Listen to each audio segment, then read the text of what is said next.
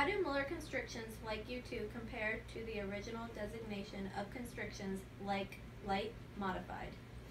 Okay, so basically when choke was defined, I don't remember what year it was, but it was certainly back in the day when they created that, or basically defined choke, we were using much older ammunition with inferior components, fiber wads,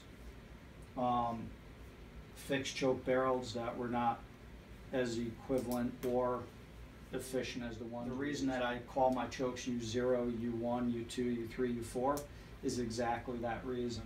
I didn't want to put improved cylinder or light modified or full choke on a choke when it doesn't pattern the way that patterns are defined from 1950. So I call it a U2 because of what I just explained. I don't really care about percentages because that percentage is just a very wide approximate value.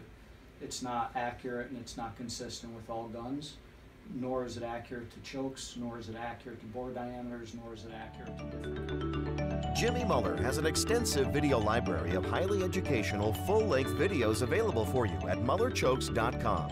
Learn revolutionary information from an expert in shotgunning and wing shooting, who also has years of testing and knowledge through the invention and manufacturing of patented space-age choke tubes. You'll find myth-busting and rare content for beginners and experts alike in both target and wing shooting. Learn about patterning, choke tube selection, best ammo choices, ballistics, shotgun choices, how to tackle specific targets, and much more. Sign up now to get your advantage by going to MullerChokes.com.